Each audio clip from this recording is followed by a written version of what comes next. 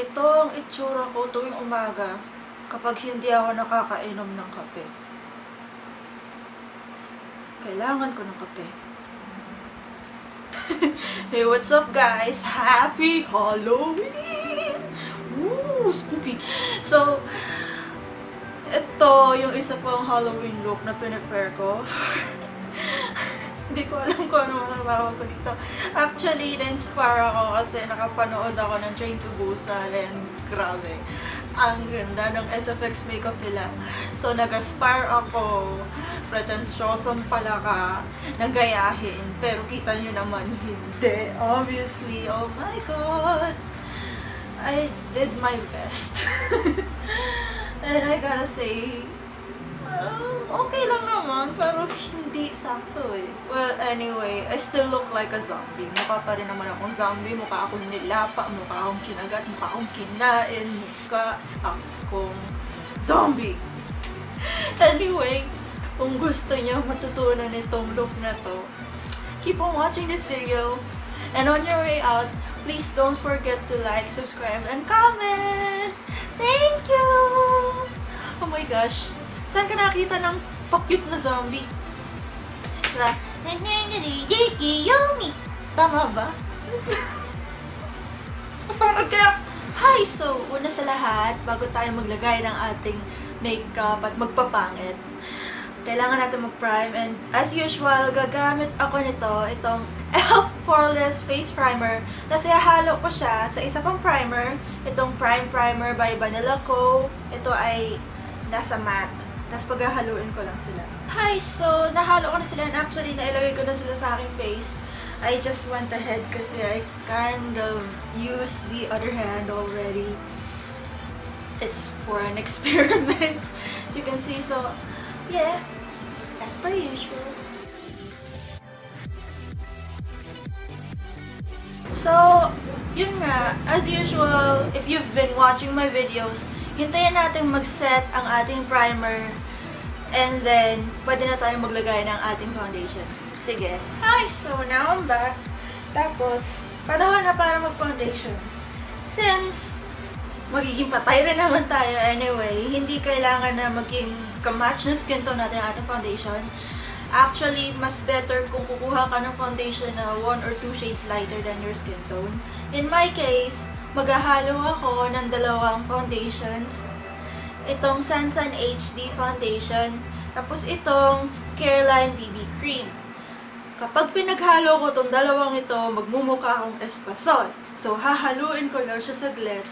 Tapos, ilalagay ko na siya sa mukha ko. Hi! So, na-mix ko na yung aking foundation. Gumamit ako ng paint palette, lol.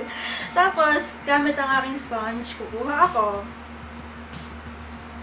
At, ilalagay ko na siya sa aking mukha.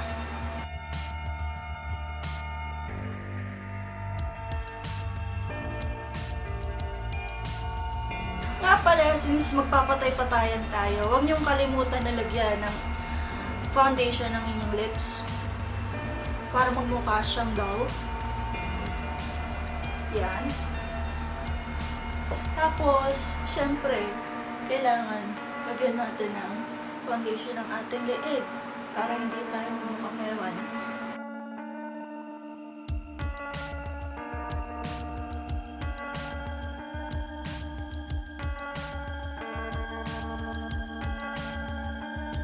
Don't worry about getting perfect coverage kasi zombie ka, wala ka ng pake. So, tapos na tayo mag-foundation. Take note, hindi mo na kailangan mag-conceal, hindi mo na kailangan mag-set, kasi mas better na nag-work ang paint kapag, well, basa pa ang foundation mo. So, I'll be back in a few seconds kasi magko-contour na tayo. Yes, kahit patay ka na, kailangan mag-contour. Hi! So, magko-contour na tayo. Tapos, for my contour, gagamitin ko tong darkest shade sa aking concealer palette. Wala tong brand. Generic to. I just got it for free. Tapos, yan nga, contour tayo. Pero yung contour na hindi yung contour na pack ha, yung contour na patay. tipong maglalagay ka ng darkest shades, pisngin mo para magmukha kang mas payat, mas sunken, yung tipong hindi ka pa nakakakain for days. Tapos, siguro, dun sa eye bags na rin. This is the total opposite of concealing. This is actually showing all of your flaws. Kasi, you're a zombie, you're hungry, you don't give zero fucks. So, yun. Magko-contour na ako.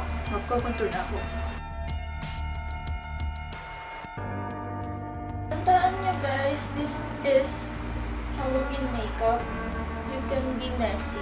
Hindi mo kailangan maging precise. Ako nga, parang wini-wing ko na lang eh. Chinachamba-chamba ko na lang.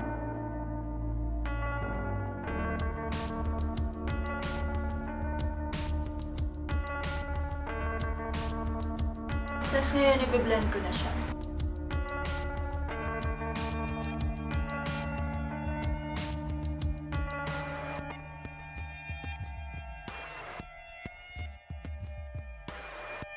So, continue mo lang na mag-build up hanggang sa ma-achieve mo yung desirable effect na gusto mong ma-achieve. As in, kung gusto mo, as in light, gutom na. Caribels. Pero kung gusto mo talagang mag-intensify, build up mo lang siya.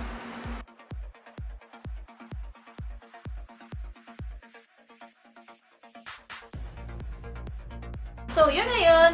If you want, pwede mo pang i-sharpen ng yung peak. Sharpen. Hindi. So, tapos na tayo lagay ng shadows and highlighting sa ating mukha.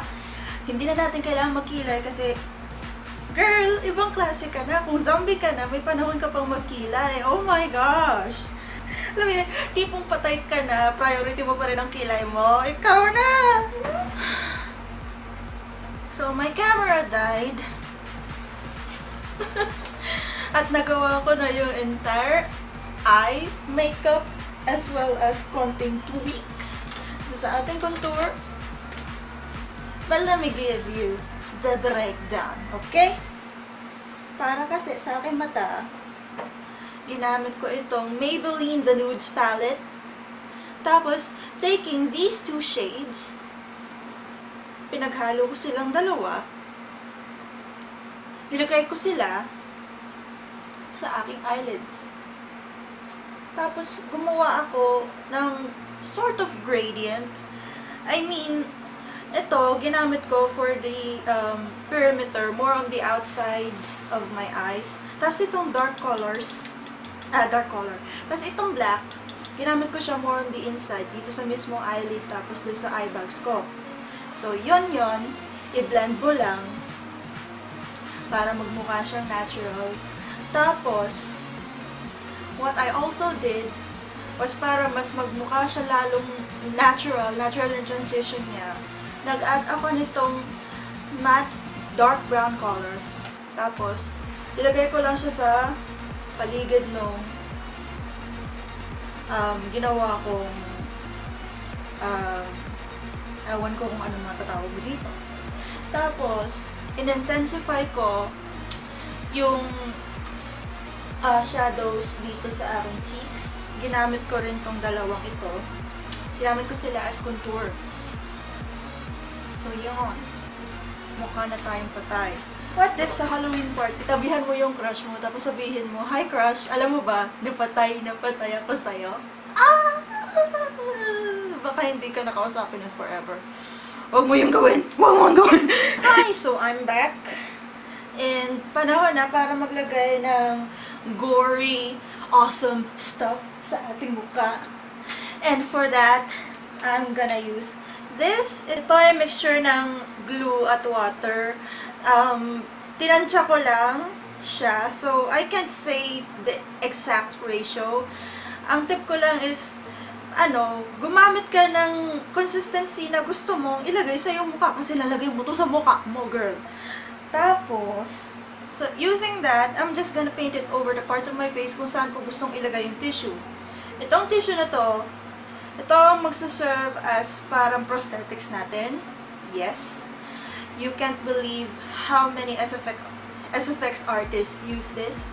Isa to sa mga basics. I mean, hindi ako expert pero sa mga online videos na napapanood ko, yun yung laging ginagamit nila. So, yun. Plano mo kung saan mo ilalagay yung SFX mo. As for me, I think I'm gonna put it here. Gusto ko magmukha akong nilapa. Nilapa. Tapos, gagamitin ko to. Pupunitin ko siya. And I'm just gonna have fun with it. Yeah! Bahala na si Batman.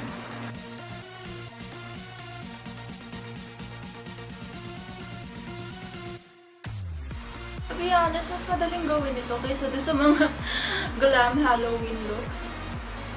Mas madali. Kasi sa totoo lang, you can make a mess and still look okay.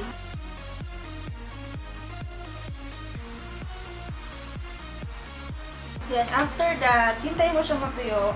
Mahirap tansyahin kung gaano katagal siya matutuyo. Best guess is probably 10 to 20 minutes. Depends on gaano kalaki at gaano karami yung glue na nilagay mo. This will take really long to film, so I'm just gonna cut it. Tapos, kapag natapos na lahat, I'll be right back and I'm gonna show you kung paano gumawa ng mga sugat, mga tuklap, mga peklat, at lahat-lahat na pwede natin maaaring gawin. Yeah! Sorry about that. I forgot that my TV was on. Oh, God. Sarap kasi manood, no? Hindi mo naman napipigilan yun. Sarap talagang magkaroon ng background noise habang gumagawa ka ng stuff. Ganun kasi ako eh. Sometimes feeling ko mas nakakapag-focus ako kapag merong background noise.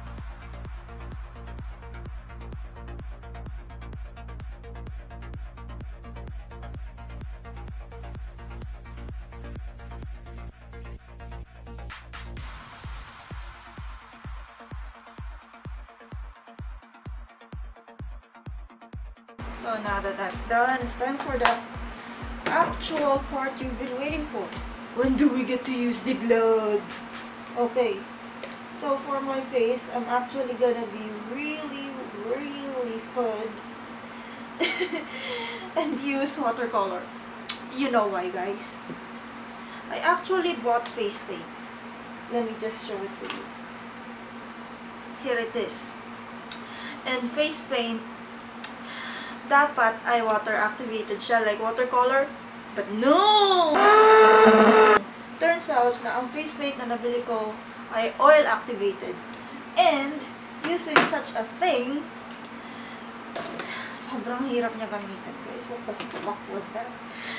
I've been robbed 59 pesos. I want a refund. I will sue you. And actually, I just want to show this to you guys. This is the packaging. This is so fucking scary.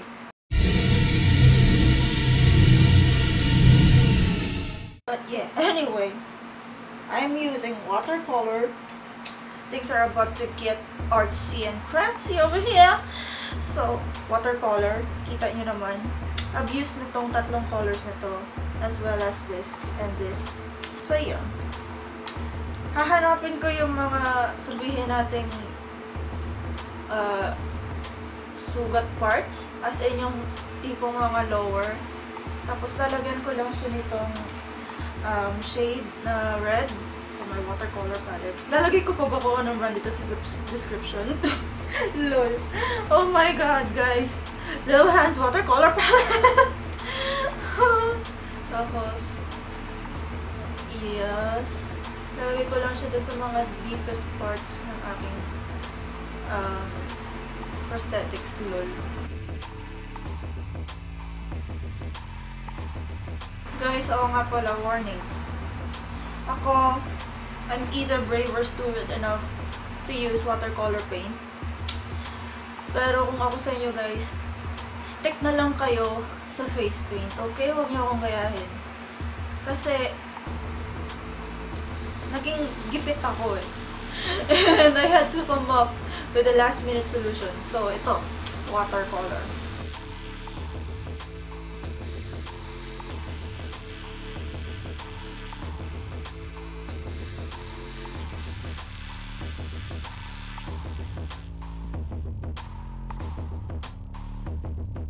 Tapos, I'm gonna take a bit of blue and purple, mix that with a bit of red. Tapos, I'm just gonna use that to deepen some parts of the wounds.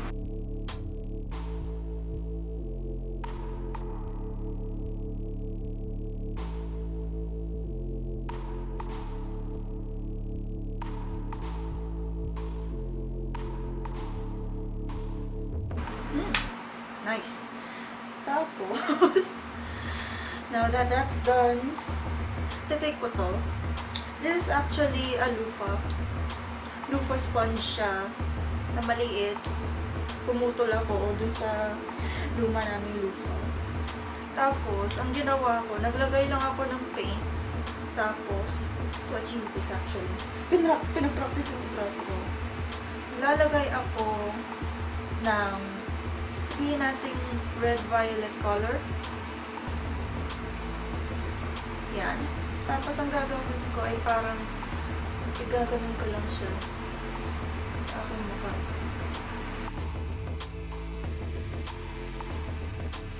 Nangyayari, parang nagmumukhang, well, naturally namumula at irritated ang ating mukha. Kasi nga, meron tayong bite marks and all. And kapag may bite marks ka, ang tendency niyan, maging iritado ang mukha. So, pag nasa mukha mo, medyo extend mo rin sa iyong leeg.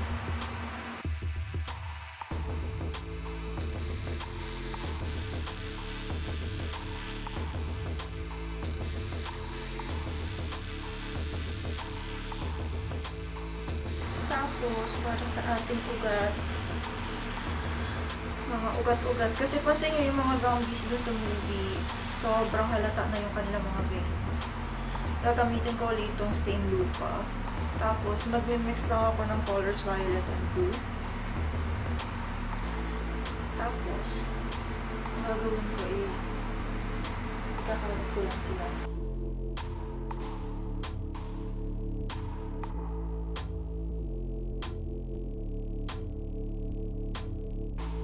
You know what guys, at this point, naglalagay na lang ako ng blood. I mean, that's what I want. All my armies, where you at?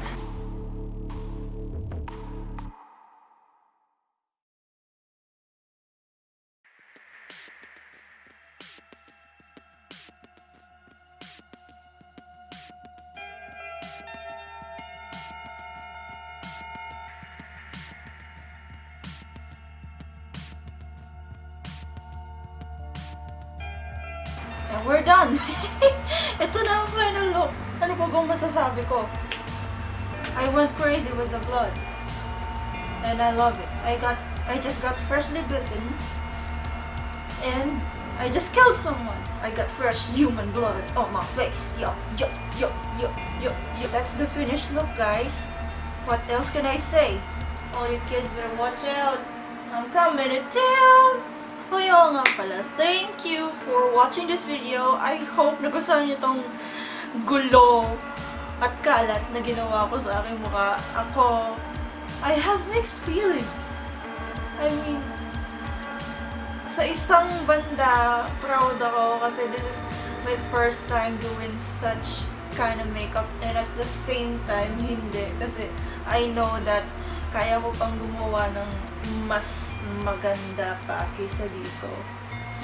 Yeah. Pero yan.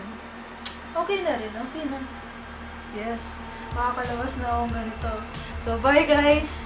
Mangangain na ako ng utak.